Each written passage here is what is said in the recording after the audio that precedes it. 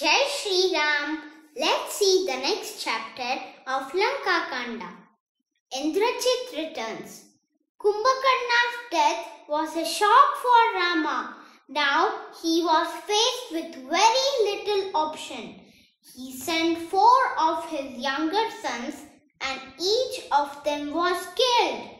2 other cousin brothers of Ravana also fell to battle that very day. Ravana could clearly sense his end, but now there was no going back.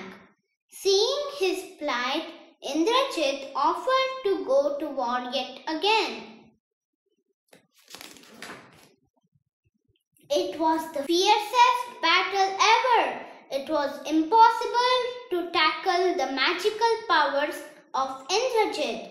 Both Rama and Lakshmana were injured and thousands of monkeys were killed. Seeing his might, Rama advised his army not to fight anymore.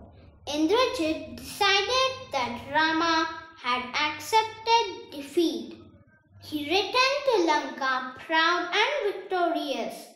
Rama then asked Vibhishana the secret of Indrajit's power. Every morning he worships the god Nikumbhila, said Vibhishana. That makes him invincible.